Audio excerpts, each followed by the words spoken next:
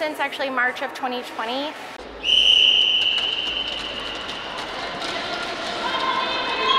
Right before we went into lockdown for COVID.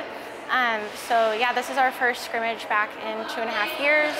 Leading up to this, going through boot camp, how's boot camp gone? It's been great. We've had a lot of attendance.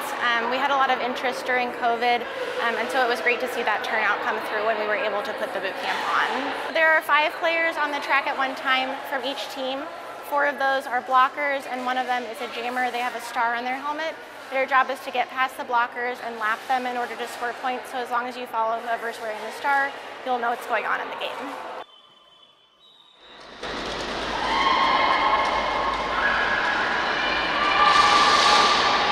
So Derby is a contact sport. It's not a place to take out your aggression, but that definitely is a stress reliever for some people here.